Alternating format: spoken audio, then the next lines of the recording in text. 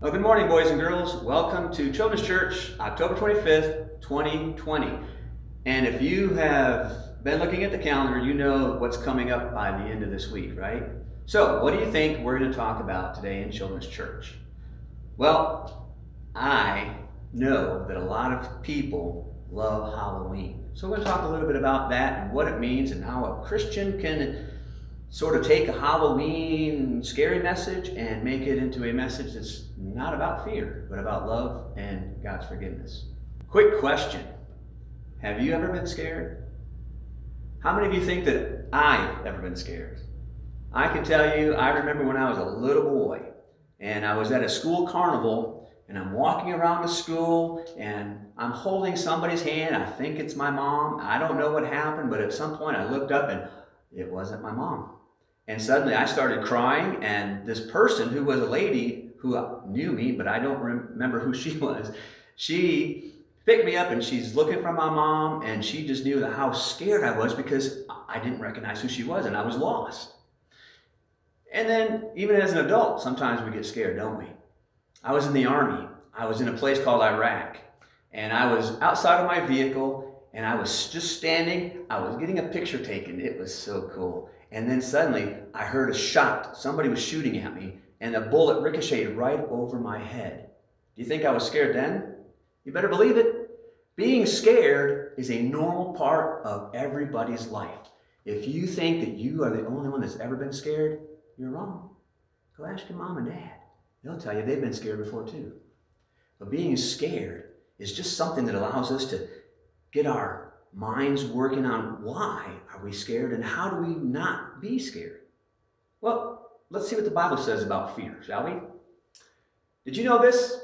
The Bible says fear not, or do not be afraid, or something similar 365 times. And do you know how many days in the year there are? Normally, not worried about leap year, 365 days, right? So literally every single day you could look up a phrase in the Bible and it would be different from the day before, and it could take you through the entire year. One verse or one phrase or one part of a verse for each day of the year, because there's 365 references to not being afraid. That's how much God wants us to understand that we don't have to fear things around us. Well, that is our background. It's time for our Booble story. Don't laugh. I know that's a bad joke. But before we do that, I want to read some verses, and then we're going to tell a story about a very interesting man. All right? So if you can, read with me. If you can't read, have mom and dad read out loud maybe. But we're going to read these verses together, and then we will step right into our story, okay? It says, and this is out of Matthew chapter 10, verse 28 through 32. It says, "Do not be afraid of those who kill the body, but cannot kill the soul. Rather, be afraid of the one who can destroy both soul and body in hell." Ooh, that sounds like a scary verse, doesn't it? "Are not two sparrows sold for a penny? Yet not one of them will fall to the ground outside your Father's care. And even the very hairs of your head are all numbered. So don't be afraid. You are worth more than many sparrows. Whoever acknowledges me before others, that's Jesus, will also acknowledge before my Father in heaven." Now, that's a neat section of the Bible. And it got me thinking about what people think about for Halloween. And if not you, maybe your friends have already started this idea of being scary, trying to scare somebody, jumping out of the shadows and saying what? Boo, right? The world loves to say boo. I like to tease my wife. I hide and she comes around the corner and I say boo. And she will jump or scream and then slap me. But you know how it is. You have fun with it, right? And so that's a fun thing to do. We say boo. But thinking about Halloween and thinking about the Bible and God, it got me thinking. The world says boo, but God says who? Who is it that can take that fear away? And so I want to tell you one of my favorite Bible stories. It takes place in the book of Luke, chapter 8. You can look it up and you can read it. Luke chapter 8, starting at verse 28.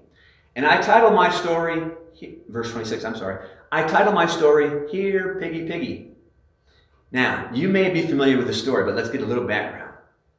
Jesus, he has his disciples. They're going around doing some great things, telling all kinds of great things about God and the kingdom of heaven. And the people are starting to gather around, and they're starting to really ask Jesus to do a lot of things. And he decided that he just wanted to take a little break. And so he told his disciples, we're going to get in our boat, and we're going to go to the other side of the lake or the Sea of Galilee.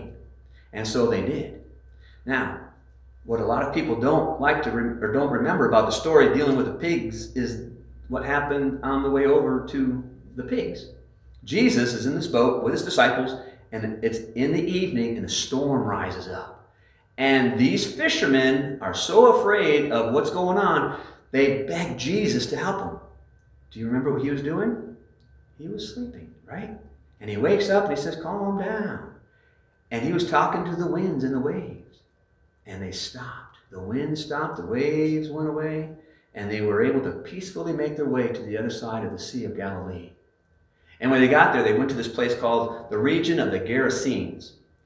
When they got there, they didn't know how much worse it could get than being scared on a boat. So you see, there was a guy who lived near the shoreline where Jesus and the disciples showed up. And the Bible tells us that he was under the control of many demons. In fact, they made him act crazy and wild. And people in town tried to lock him up. They put shackles on his hands and his feet. And yet he was so powerful, so strong, driven by these evil spirits, that he was able to break these chains. And so they drove him out of the city. They didn't want him anywhere near the city. And he lived in the tombs or the caves by the seashore. And he was somebody who nobody wanted to go near. He was scary. And so he kept everybody away because he was so scary. And yet he was also scared because he was under the control of the devil's angels. And that had to be a horrible experience. But the Bible tells us that Jesus and his disciples, they came to the shore. And when they got onto the shore, here comes this man. And he comes to Jesus. And if I'm the disciples, I'm looking at my friends. I'm like, when is this going to stop? It's like its own version of Halloween.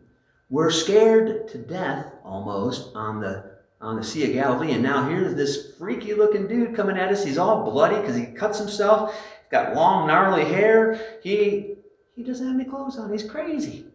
And he comes running down to the boat. And Jesus steps out of the boat. And then an amazing thing happens. The man talks to Jesus.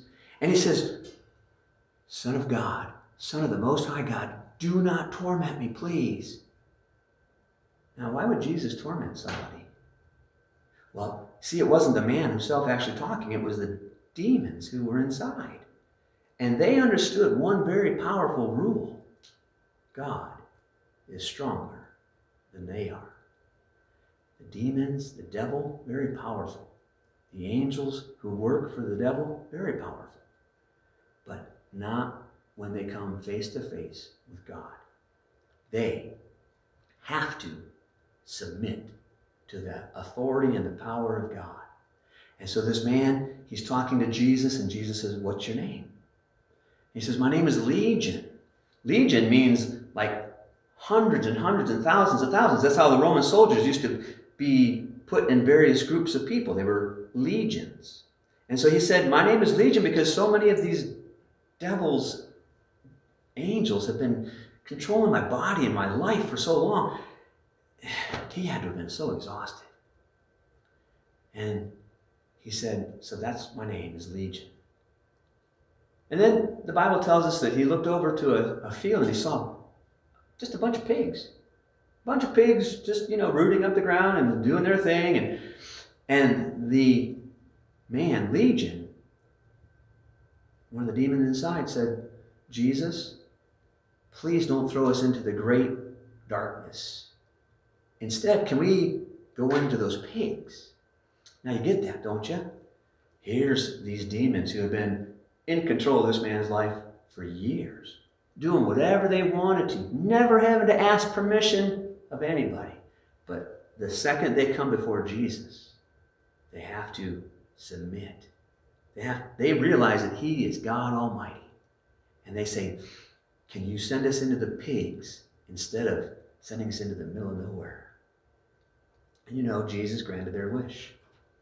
And the Bible tells us that all these devil's angels, they exited the man, they left him, and they found these pigs and they entered the pigs. And you know what happened? The pigs went crazy. They started acting crazy, and then suddenly, out of nowhere, they started running towards the lake, the Sea of Galilee, and they didn't slow down, and they didn't slow down. And when they hit the water, boom. They all just went into the water, and they all drowned. Bye-bye, piggy.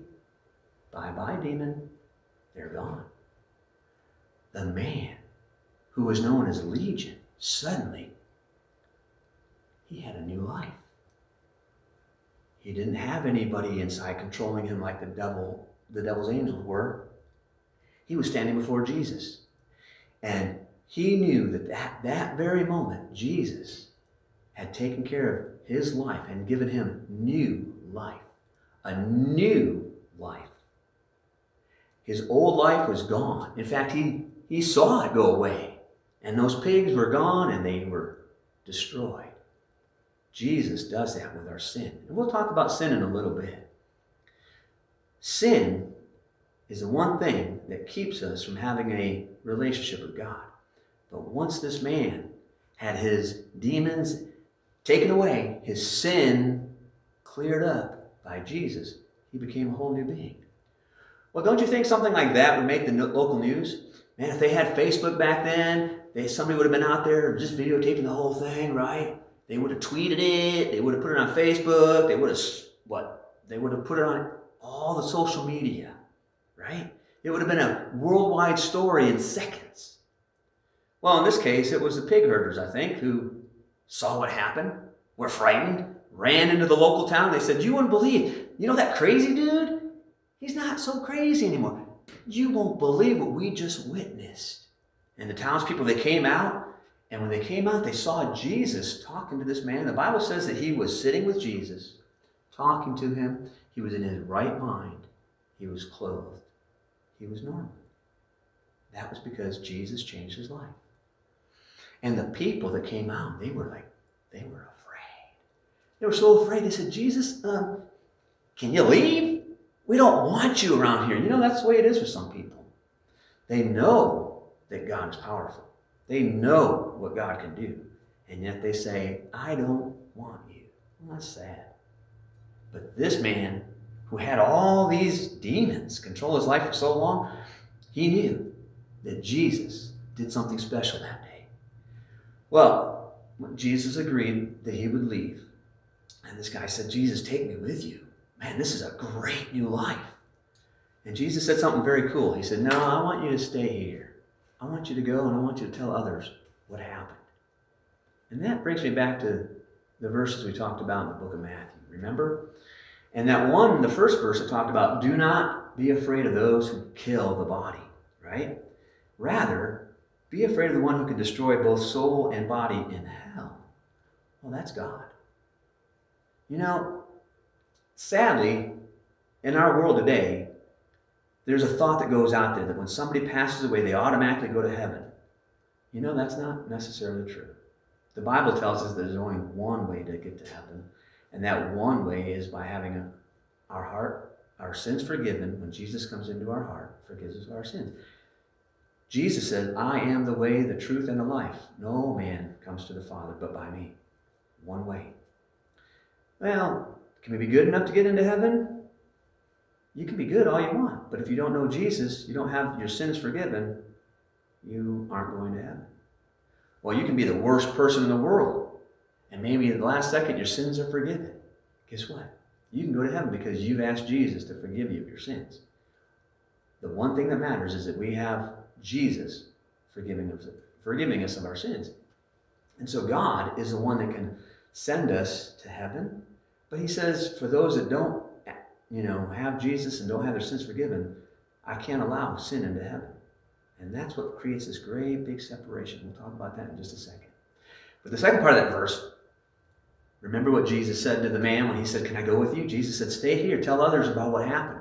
Let's read that verse 32 again. It says this, whoever acknowledges me before others, I, meaning Jesus, will also acknowledge them before my Father in heaven. He's telling this guy, be a witness for me. So this man who had been controlled by demons for years and years and years, been afraid, scared others, suddenly had a new life. Again, we don't have to fear because we have God with us. A couple of verses that I like from the Old Testament. One is out of Isaiah chapter 41 verse 10, and it says this, so do not fear, for I am with you. Do not be dismayed, for I am your God. I will strengthen you and I will help you. I will uphold you with my righteous right hand. God says he will do it all. He will take care of us. And then, just as the Israelites were moving in to claim their land, Joshua was taken over as the leader after Moses had died. And Joshua was a brand new leader. And God, he goes to Joshua and he says, listen, don't be afraid. Joshua 1:9, it says this, have not I commanded you? Be strong and courageous. Do not be afraid. Why? Do not be discouraged. Why? For the Lord your God is with you wherever you go. And that's a neat thing for us to be able to claim that promise and have Jesus with us every step of the way. But how does that work? First of all, we have to realize that the Bible gives us very, very specific instructions on how to get to heaven. Jesus has to forgive us of our sins. Well, Mr. Tim, how do you know that? Well, it says in Romans 3:23 that all have sinned and come short of the glory of God. None of us can reach God's perfection. And that creates just what we call a chasm, just a space, a big distance between us and God. But the Bible also tells us, probably a verse you know very well, John 3:16, that God loved the world so much. He loved us even though we were sinners. And he loved us so much that he sent his son Jesus to die on the cross to pay for our sins. Well, if Jesus paid for the sins of the whole world, everybody's going to heaven, right, Mr. Tim? The Bible says this. It says that the wages of sin is death. That means that's our paycheck for sin. If we don't have our sins taken care of, that separation is not taken care of. The sins are paid for, but we have to accept that gift. How many of you have ever had somebody offer you a present and you say, nah, I don't like gifts? That's just weird, right? Because we love gifts. We all love to get gifts. Well, God gave us the greatest gift. He said, I want you to live with me in heaven forever. And so I'm giving you the gift of salvation, eternal life, forever and ever. And then here's a neat verse that everybody can use. Whether you're a little one or even people like me at my age, we can still use this verse to help us through every day. Proverbs 3:5 and 6, it says, trust in the Lord with all your heart. Lean not on your own understanding. In all your ways, submit to him, and he will make your path straight. Have you ever just fallen back? That's scary, isn't it? But if somebody says, hey, fall back, I'll catch you, and you do it, that means you trust them. And that's exactly what Jesus is talking about in that verse. Trust in the Lord. Lean on me. Let me carry you. Jesus died, the Bible says, he died on the cross to pay for our sins. And he was buried. And you know, people thought that was the end of it all. We killed this guy, this Messiah. But the Bible says on the third day, he rose up from the dead. And he came back to life. And he's alive today. And because he did that, he defeated death. He defeated sin. He defeated Satan. Because Satan has no power over Jesus. Jesus defeated death. And because of that, we don't have to be afraid. He's with us every step of the way. From the time we wake up to the time we go to bed. And if you think there's a boogeyman under the bed, pray. Ask Jesus to help you not worry about the boogeyman. It works. I used to do that as a kid. Let's pray. Thank you, Lord Jesus, for this day, and thank you so much for the Bible and how you often tell us we don't have to be afraid. You know that we as human beings can be scared of many, many things. But we thank you that you say you are always with us wherever we go. You're there to take us through the bad spots in life, and you're there to carry us through those moments when we are just sad or depressed. And you're there when we are happy and excited about things that are going on. You're always there. Thank you so much for loving us and for giving us a spirit of power and not of fear. In Jesus' name we pray. Amen.